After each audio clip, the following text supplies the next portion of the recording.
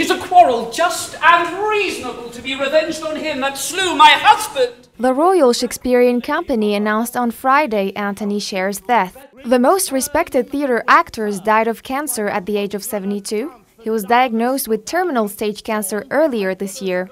Anthony Sher was a British actor, born and raised in South Africa, Cape Town, in 1949, who played many roles and appeared on TV. He also worked as a writer and a theatre director. He played many Shakespearean male roles such as Falstaff in the Henry IV, Cushion my crown. Leontes in The Winter's Tale and The Merchant of Venice in Othello. Anthony won the 1985 Best Actor Olivier Award for Torch Song Trilogy and Richard III, along with another Olivier, and a Tony Award for playing Stanley Spencer in Pam at the National Theatre and on Broadway. Heavenly face that set me on. The Shakespearean specialist won the Theatre Book Prize in 2019.